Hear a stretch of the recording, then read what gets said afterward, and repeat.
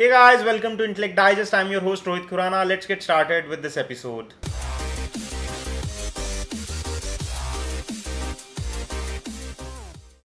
In this video, I'm gonna quickly unbox the Xiaomi Mi Band 2 and give you a quick overview of the features of this device. We'll do a separate detailed review, so make sure you stay tuned for that. In the box of the Mi Band 2, you would find four things. First is the band. Then there is the tracker which sits inside the band. There is also a user guide or startup guide, and there is the charging cradle. That's all in the box, and it's fairly simplistic box. There is no wall adapter here and you will have to use your own wall adapter. And as a matter of fact, you can also plug it into the USB port on a laptop or a PC to charge it.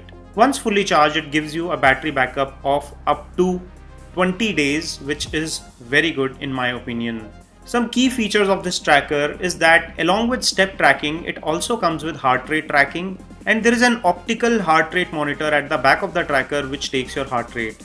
This time you also get a display at front, which is a tiny OLED display which is black and white, and it also comes with a round touch button on the bottom. Once you touch on the button, it switches between the display. The default display is clock. Once you tap, you get to the steps and heart rate. You can configure rest of the things on the application.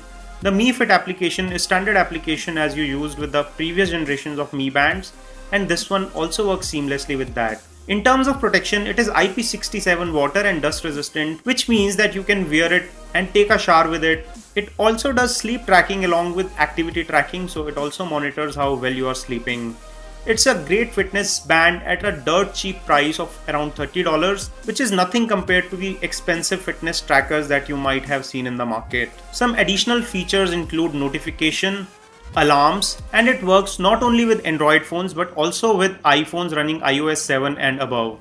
It is a great buy if you are looking for a relatively inexpensive band which can give you heart rate tracking, sleep tracking, as well as activity tracking. If you want to pick up one for yourself, I'm leaving Best Buy links in the description section below where you can get one for the Best Buy price. If you enjoyed watching this video, give us a thumbs up. Do let us know in the comment section below what you think about this, and do share your suggestions. Subscribe for more such videos. This is your host Rohit Khurana signing off. Thanks for watching.